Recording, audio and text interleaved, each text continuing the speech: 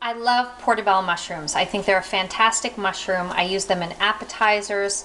I use them inside of a stuffed filet mignon, but cleaning them can be a little bit tricky. What you need to do is make sure you remove all the outer layer. As I'm going around here, you can see I'm using my paring knife and just gently pulling back.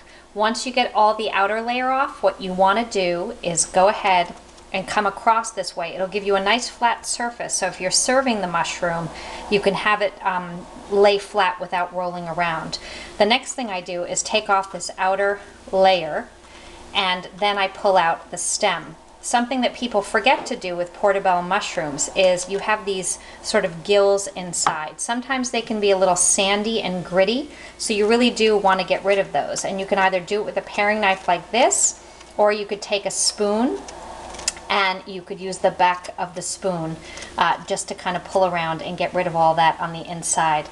Once you've got it cleaned up, it's a great thing to serve as an appetizer with a little cheese on top. Broil it for a little while, and it is a perfect first course.